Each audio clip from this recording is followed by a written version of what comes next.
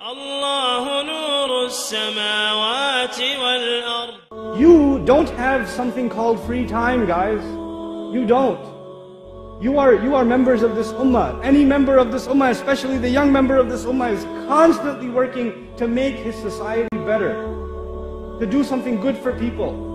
You don't have free time. You don't have time to play video games for 8 hours. You don't have time for Grand Theft Auto. You don't have time for Modern Warfare. You don't have time. You don't have time for the new movie that's coming out. You don't have time for Superman. You don't have time. You have time to do more important things. That your youth of this ummah, hold yourself to a higher standard. Not just because the elders are telling you, because the shaykh is telling you, because somebody else is telling you. Because your own conscience should tell you. Your la ilaha illallah should tell you, man.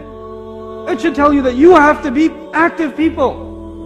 That you will see corruption around you in society. You'll see youth that are getting away from Allah. Who do you think will invite them? Me? No, they don't. Those kids that don't come to the masjid.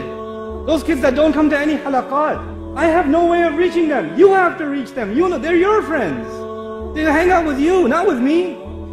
You gotta go to them. You have to be their du'at. You have to be an inspiration to them.